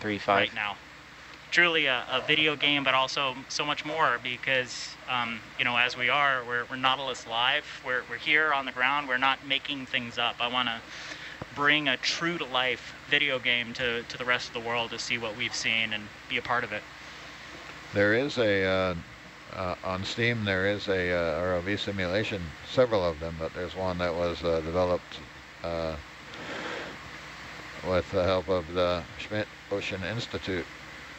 Sub-ROV, right? Yeah. Something like that? Yeah. It's awesome. Everyone should check that out. It's a very cool way to experience the world for sure. And that is what we want to do. You can come up with the addition that come up 5. We're aiming to use real models collected on real dives. Okay, and we get to wear a headset, right? How do like you VR headset? Yeah, no, absolutely. And for our viewers out there, there's lots of stuff on the Nautilus Live website. If you look at some educator resources and things, you can actually go through the ship and do like a virtual tour of the ship. You can look at past footage, whale falls and stuff, because there's some 3D rendering kinds of those that you can explore and click on things and learn about it and stuff. Really cool. And I think right now you have to wear a headset to experience that kind of virtual reality environment or a 3D environment, but there's certainly on and off ventures into true 3D monitors. And we're just not there yet. Not quite. But one of these days we should be able to do this without having to put a headset on, which I think will be opening it up to even more people. Yeah. I'm personally a big believer, especially since having kids, that although headsets are totally one path for a future, for us to kind of experience this kind of immersive imagery, I firmly believe still in the museum experience and in the shared connection of a museum experience or an immersive experience in a spot where you can stand with other people. And that's what this camera system is built, that the specifications required to present on a massive IMAX Omnimax dome, that's what these cameras, that it meets the specifications, it meets the quality standards to really make that a truly compelling image to share with the world and share with multiple people in one space. Right, that's a cool perspective. You know, we're not just necessarily replacing humans or the work that we do, but we're creating these technologies that supplement how we do the work and allow us to get to you know, different places and experience those worlds in different ways. Yep. Well, it brings the experience to so many more people, and I think that's the key. We've been very privileged to be able to come out here and do this. Come up 10. It's wonderful to be able to share that with others, and that's part of what the Trust has been about for the longest time, but now we're living at the edge of new technologies to share it in even more realistic ways. Absolutely. It's very cool. I just hope to inspire, right? I still remember the first time I saw a big wow moment, and it was at an IMAX theater at the Smithsonian. It was the first flight experience. It was just an IMAX movie, and I still remember being 7 or 8 or whenever I was there with my family, and just realizing that that was amazing. You know, that birds did what they did. Bridge nav 50 meters 135. It's where I find a lot of honor in applying new technologies like this to have that wow moment somewhere out there, a kid that is opening this or going into a museum and seeing this experience and realizing that the deep sea is there. We're doing okay. We're kind of climbing the contours. Okay. Yeah, we are. So yeah, we'll probably end up going up this and then climb the contours thusly, or maybe track that ridge or something. Yeah. So we're crossing over the valley there. Yeah. Yeah. I mean, if you want, we can head straight there, but... No, let's get it over with, cross over the valley and then climb. Right. Okay, so you're just going to make a beeline to waypoint 2 then? No, we're going to cross the mud valley here, and then hopefully we'll get some targets on the other side as we come up the hill. Is that right, Chris? Yeah. Yeah. For every hill, there is a valley. Yeah. Starting to see a little like color. I said, a storyteller.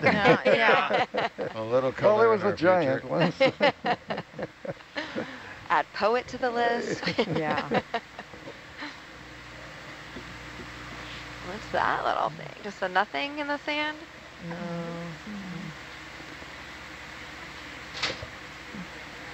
I'm a bit paranoid about getting close because I don't want to get mud in my eye. So that's another target coming in there on. Yeah, well, that's what we want. Some color. There we go. Yellow's interesting. Red is like very cool. So I guess the folks on the internet can't see the 2 sector scanning sonars, but they're really probably one of the key tools for navigation. The sonars looking out far ahead can see where there are walls, things like that. They're there for safety, but they also help us look for targets that we're interested in. So right now on the Atalanta's sector scanner, we're seeing a very strong target coming in, indicating a wall. Something to aim for, to go towards. And Dan, what are those 20-meter range rings on there? Correct. Yeah, our typical operation mode is we can look out 100 meters with Atalanta, which is 20-meter divisions on the sonar, and the Hercules is usually looking out 50 meters, which makes that 10-meter divisions. And the third scanning sonar that we have in between Ryan and myself is looking out 10 meters at the moment. We changed that one a bit, but it's so that's the real close in. Yeah, that helps us to do your fine tuning. 1 or 2 meters away from the wall, kind of thing. You can come up. And the reason we have to have all this sonar stuff, of course, is because light doesn't transmit very well. To the frustration of Jonathan and other people who like to do optical imagery, and that's why we have Chris in the front too, putting his multi-beam sonar on Hercules also. Which, Chris, what kind of range are we getting at Norbit? Right now, I have it set to about 30 meters. Okay. But we can look out as far as 200 with that sonar. Yeah, so that sonar is looking down and off to the sides, and the sector scanners are really looking ahead. Bring your head to the left just a little bit for match my heading. Or put me in the middle of the box, however that's going. I just seen a comment that came in that's asking can, if it's twin motion that I'm can using come up a bit for there. creating the experiences. And I'm not quite using twin motion. Right now we're going to be applying reality capture, which was just actually I'm going to try acquired and by pick up Epic the wall Games. on the left there. And see the we're thing? actually using Unreal Engine instead of just going straight to twin motion for what we're doing for some of these simulations. One of the most exciting technologies that will apply with these models is online open source georeferencing platform for 3D models called Cesium Ion. And what that allows us to do is actually upload a model into the Cesium cloud, quote unquote, and that model is delivered in true geospatial space in Unreal Engine. In other words, the location of the model is accurate to where the model exists on the globe, where we imaged it. So using that plugin into Unreal Engine should allow us to actually get to the point eventually. Shrimp. You can get to the point eventually or to the east for a minute. Being able to deliver these models in near real time into an environment.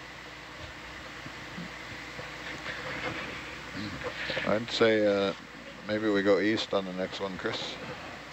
Roger.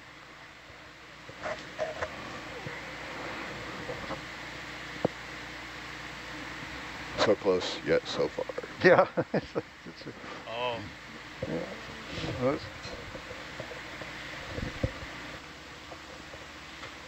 It's getting us shallower too, that's where we want to be.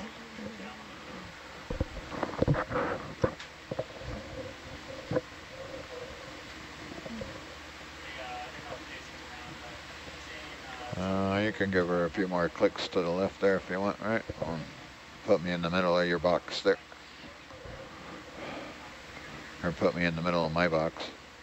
Depending on our operational mode, I'm supposed to stay in that box so you don't have to do all that wonkiness. But Bridge nav, let's do 30 meters, 090.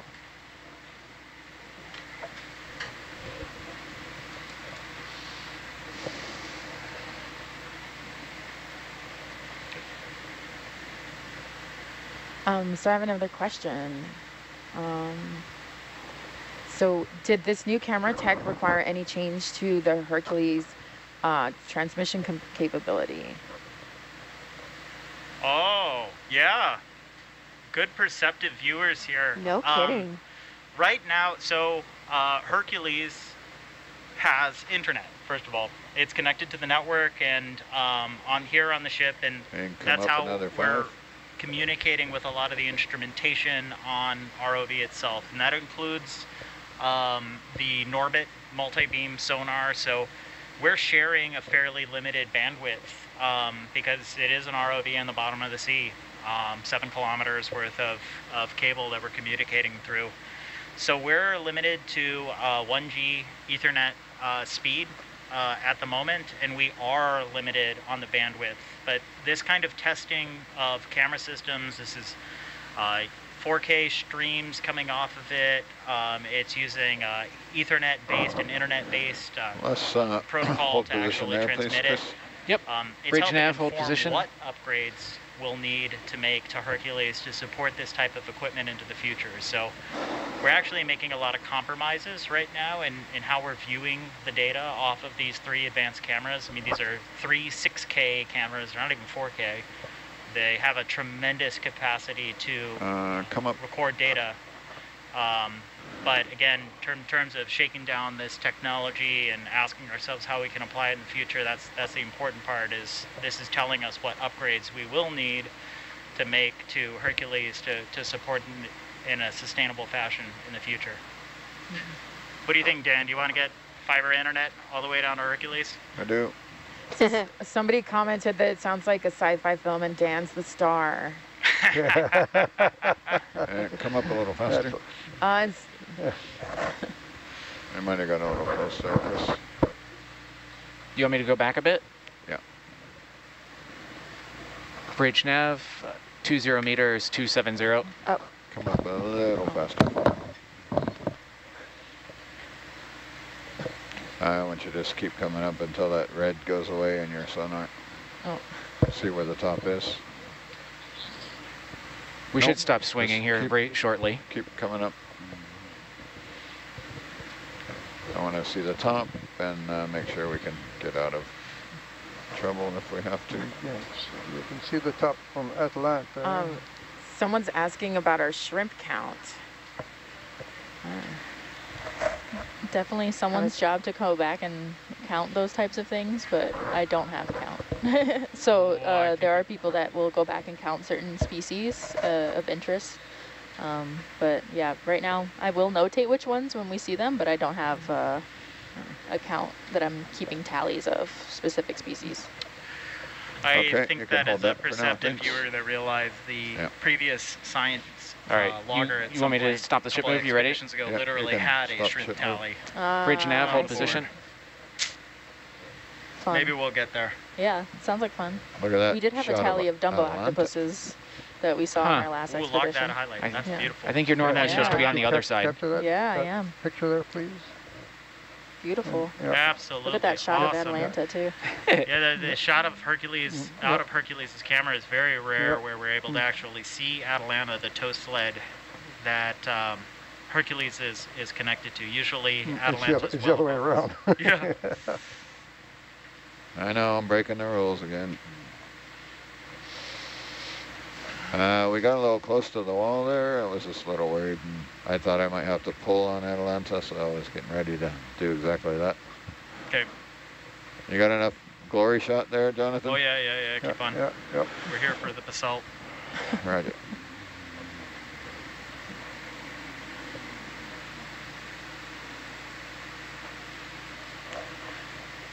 Dan, can you verify are the downlights?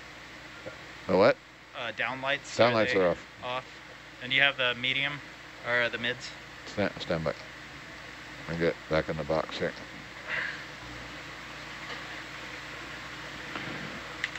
Okay, you can bring your head to the left and yeah. why don't you come up another 10 meters? Yeah.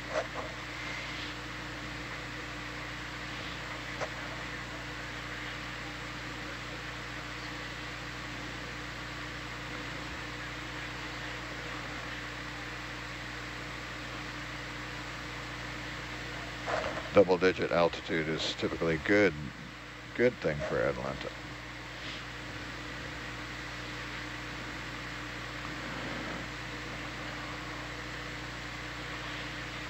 Dan, how high would you judge those are?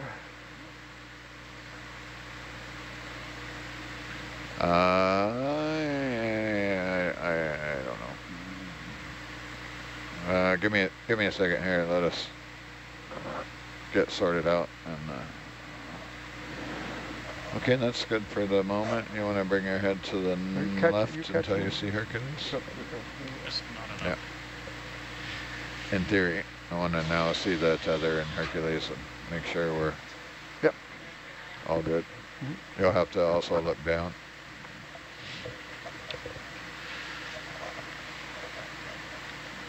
I can look down if you want to play with your heading. Yeah, you can go ahead.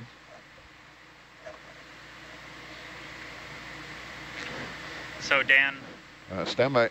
Come up with another 10 for me. Bridge is doing a minor heading change. Roger. Sorry kids, too much dynamics right now. We get back in the box here. The wall kind of snuck up on us. The good news is there's a wall for days.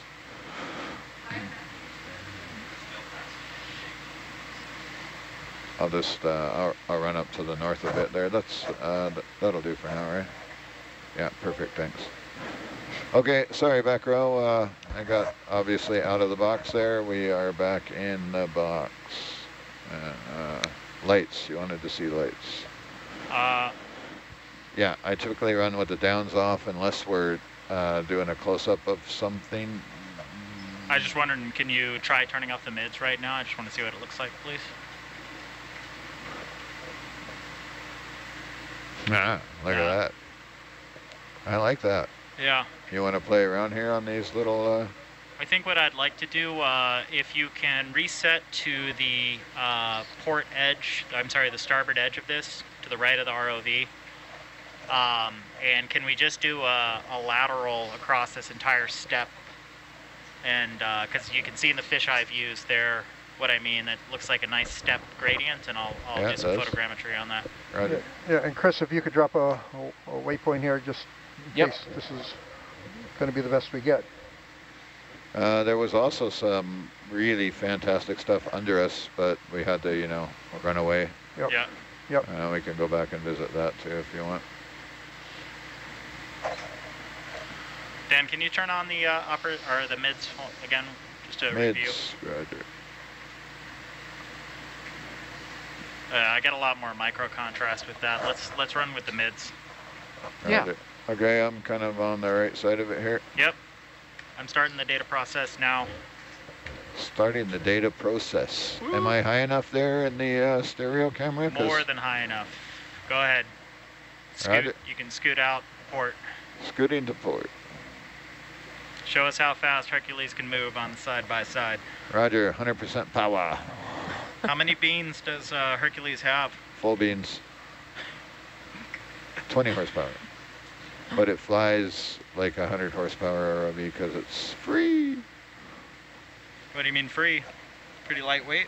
No, it's not dragging around 7,000 meters of cable. It's just got the little 30-meter neutrally buoyant tether between Hercules and Atalanta.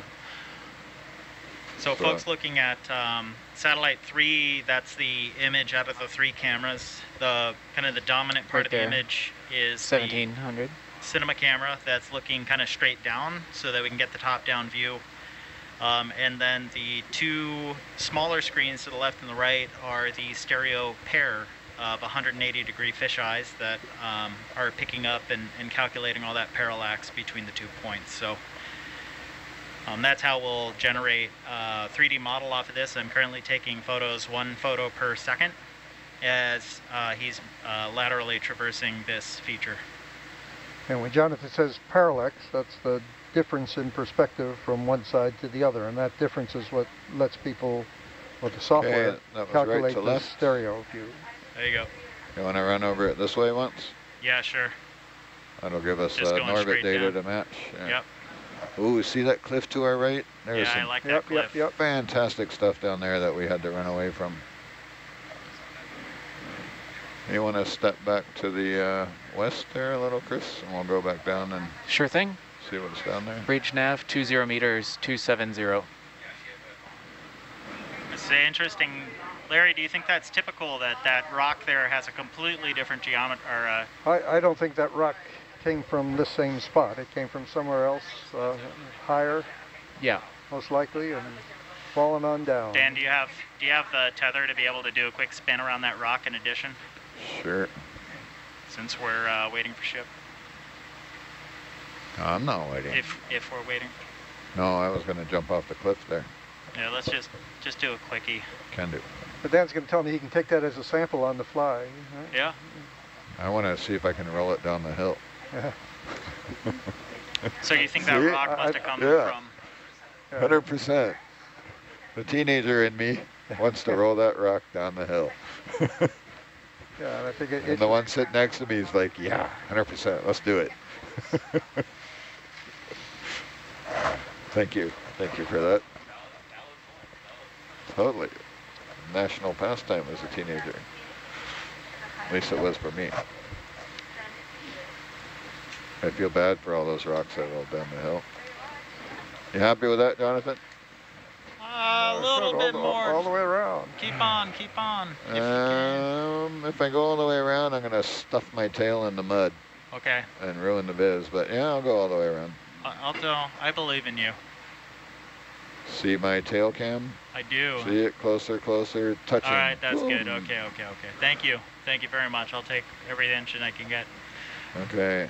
The other thing I like to do is, I see Taylor, something. and I'm still recording on this. I'm just gonna keep on rolling. Sounds good. I'm taking notes as you say you things can and look, notating what we're doing. Down. Oh, you already are. Where'd I go? There you go. So when you're set up, you're gonna look at the wall below. Yeah, we'll jump back down there and see what we see. It looks pretty. I like it. Look at this cliff we're about to jump off of. It looked pretty spectacular, but I had to run away. So I'll come to the north, and Chris at the moment is stepping the boat off to the west there a little bit. So, oh look, there's something that rolled down the hill there.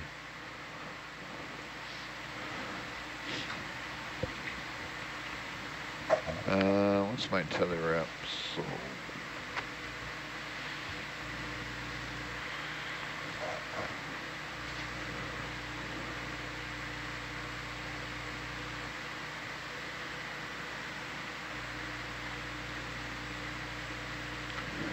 Okay, you can start coming down there. You can see out here they tried to form columns, but never quite made it. Got all distorted. Come down about 10 meters a minute from it. Larry, is there an maybe a little explanation faster. for Come why down they faster. never fully 20 formed? meters a minute. I couldn't hear you. Sorry about that. Is there a reason why they never fully formed into columns? Well, I think they need to be fairly undisturbed as they're cooling, and if something happened in terms of more volcanism somewhere else, something that So while you're doing that, right, messed it up, watch your altitude, they don't get the chance the blue to number really here, cool or the quietly number on and your form screen, these and nice also your columns. sonar. So we want to keep that, any sonar targets outside of the first range ring, the 20-meter range ring, and we want to keep the altitude, ideally in double digits, but if you get into the teens, and I don't notice it, and Chris doesn't notice it, but let us know, because yeah, we are. We are trying to move you off the wall a little bit so we can drop back down. We came up quite rapidly. I think you're all right for now. I've been spot checking going. Looks great. We're going to be close. These are looking a little bit more like columns. Yeah, they are. And something's happened on their outside surface, but they're not flat and straight here. But clearly they cooled in the same way that the purely columnar ones have. That's really spectacular. And you're going to want to turn, I'm going to come under you, so if you come down to maybe 25 meters, and then you're going to want to bring your head around to the right as I come to the south, which hopefully will take our tether turn out. Basically the absolute time and then the delay.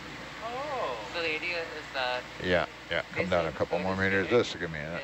Like we're trying to get yeah, you're going to have to come down a little more. You're going to get real close to the wall there.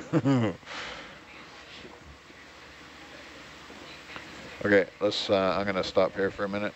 Let's bring your head to starboard. Look to the... Oh, those are really spectacular. And what's intriguing is the striations on the outside that yeah, they almost look like a layered cake. Yeah. I want to be highlighting Very everything, uniform. and Jonathan's going to get mad. Yeah, these are much more dramatic. Like the little pebbles that are on top. Wonder if one of these pebbles roll down the hill. Oh yeah. Okay, that's good heading. Now we have a visual on the wall. Why don't you try and drop down a little bit more? Are you in a corner there? No. You can see Herc's sonar. No, I'm looking at the lens sonar. No, okay, I see. No, it was just a vestige of a... Yeah, she's really close to the cliff there, but we're sneaking down. Yeah. Oh, that's great.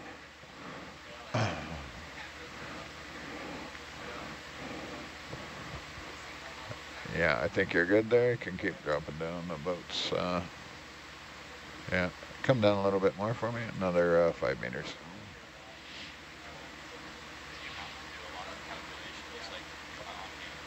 No, not generally. Normally just converting coordinates and stuff from degrees to decimal, or from degrees and minutes to decimal degrees and that sort of thing.